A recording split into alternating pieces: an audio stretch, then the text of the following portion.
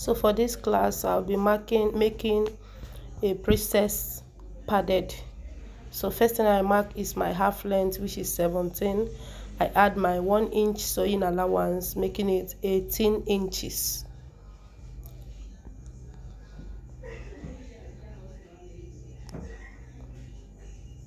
Then the next thing to mark here, I have my measurements. So the next thing to mark here is the shoulder. The shoulder is 16, but I made a little mistake and mark something else, so I have to go back and remark the shoulder. The shoulder is 16 inches divided by 2, which is 8. I add my half-inch sewing allowance, making it 8.5, and I'll mark my armhole. 18 is my armhole, divided by 2 is 9.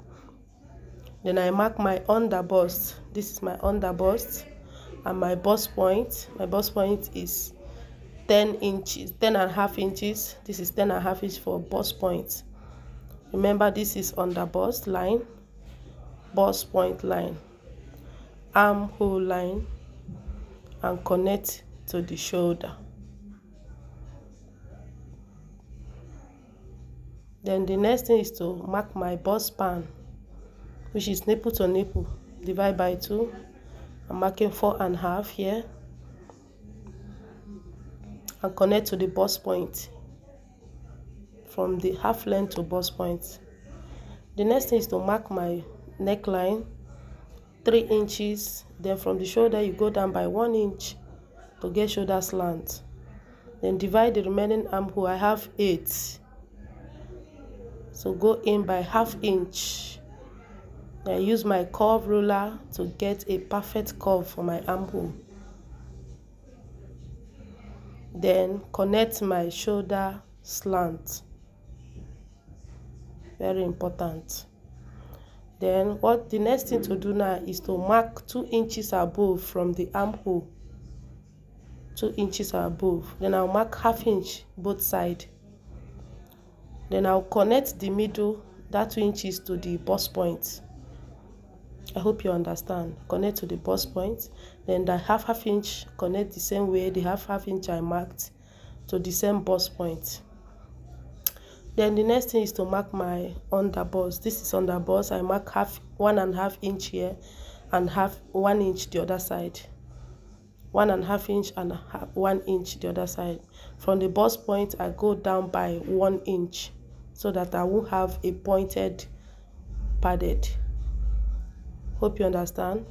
This side 1.5, the other side 1 inch. It's optional. You can use depending on the measurement you are working with.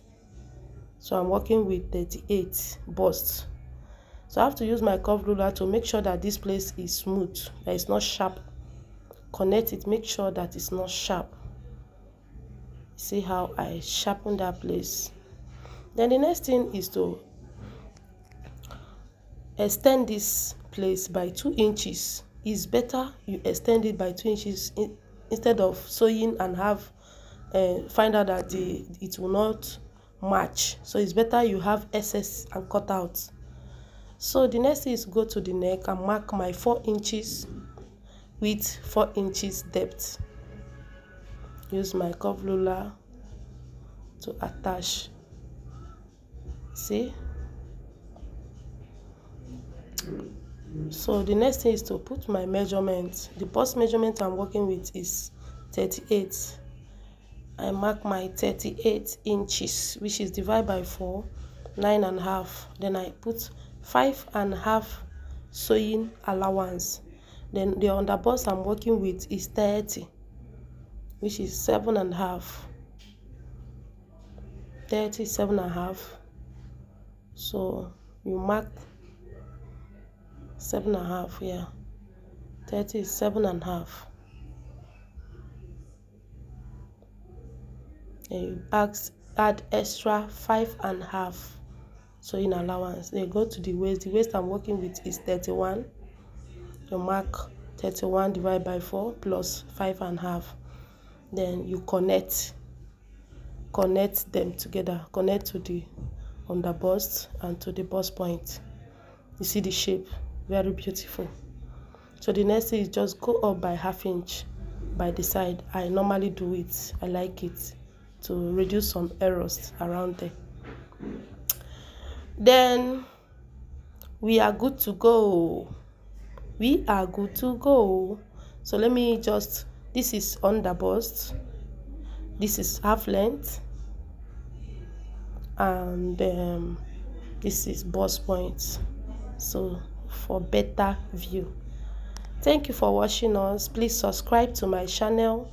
Subscribe to my channel so that touch the notification bell, so that whenever I post, you can be able to watch. I have so many to put out here. Remember to like. Remember to like. Give me a thumb up if you like what I did.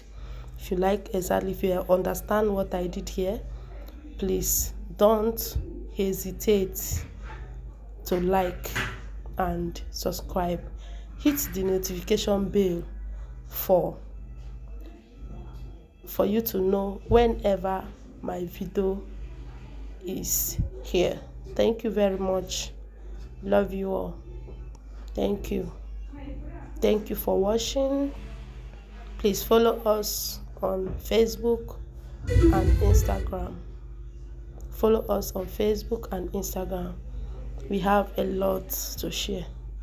We have so many to share. Thank you. So I have to cut it so that you see how it's being cut.